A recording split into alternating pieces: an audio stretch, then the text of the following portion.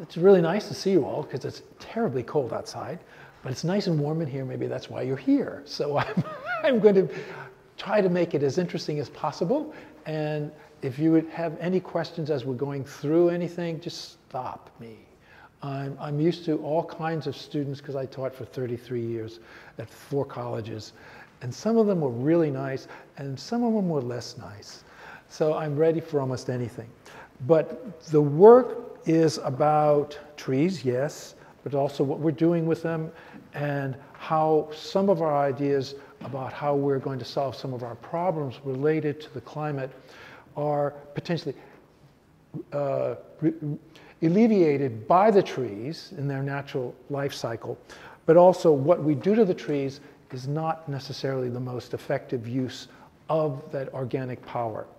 The pellets are basically former trees that were chipped, ground, run through a sieve so that they oozed out in these little rectangular units. And now you can buy these, you know, at Lowe's. You can buy these at Home Depot for your pellet furnace. You know, so these will go in, but that's not the major production for this to really make money off of it. These are sold in bulk to EU companies, EU countries. Britain, Dax family, Dax factory is a former fossil fuel producing, electric energy producing factory, and they're buying this shiploads that are produced from southern forests. And the production of southern forests means that they grind them down. So they're killing, and so we're losing that carbon sink, we're losing that ability to replace the air that we breathe. We put out carbon dioxide, trees take it in and produce oxygen from that and capture the carbon to build their tissue and also regenerate the soil. So there's a great deal of power that the tree has that we don't really recognize or think about it. We just think about, oh, is it gonna be a nice addition to the yard or something like that? But actually there's a real reason why we should start thinking about what our environment, what our landscape does. Now, that's a big load and not necessarily what you're gonna pick up from this show as much as I am just fascinated with tree forms and also my experiences walking through the woods. Whether it be a full tree, whether it be a stump, whether it be things that happened as the trees start breaking down. There's a certain magic about these trees that are going back into the soil. And as I was telling some other people, the trees that I exploit are the ones that are already dead. My son-in-law has an event center in the Catoctin Mountains in Maryland, and he lets me have anything there. It's 220 acres, lots of trees. Some of them they've had to destroy because they were diseased. Therefore, those are chopped down, and they're replenishing them. But in any type of replenishment, you're talking about decades for that tree to go into from sapling to full-grown mature tree, even if it's for decorative purposes. And so the idea of reforestry is not a quick process. It's a very long process. So I value that environment that I have access to. And these things are sort of remnants of things that I experienced, whether it be trees, whether it be stumps, whether it be objects that were left from the process of harvesting. So that sort of introduces this. They are not accurate. They're vaguely accurate in terms of maybe there's a tree trunk and it's sort of round. They aren't to sort of convince you that these are real trees any longer. They allude, and that's a very loose way of using the idea of referencing trees.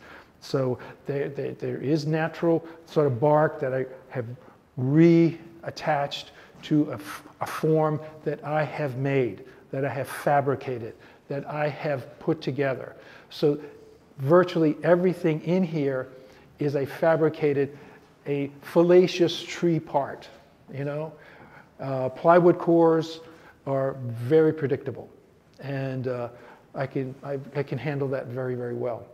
So they might have a very strong resemblance to tree pieces, but they aren't.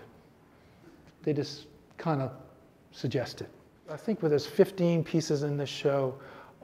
There's probably in the whole series, I've been doing this for the last 5 years, maybe 8 years, there's probably maybe 40, 50, maybe even 100. I really don't keep accurate accounting to how many I've produced. But I do know that I've been working with tree forms and things that are growing for a while now. So they do have this sort of tree reference vaguely. I was part of a solo at the McLean Project for the Arts. And I made this piece after that. And what I did use these pieces in an installation with some tall ones, basically about the idea of what we do with harvesting, clear cutting. The whole installation was about clear cutting. And so there were these sort of fabricated tree parts that some of them were as tall as I am.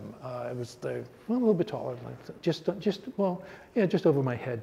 And they sort of set together, and instead of pellets, they were bark-shaped hands.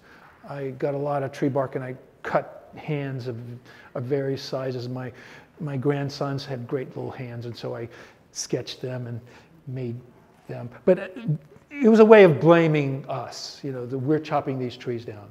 And so the idea of the trees, this collection, which it was just about this size, which is just covered with hands. But then the trunks were emerging from those hands.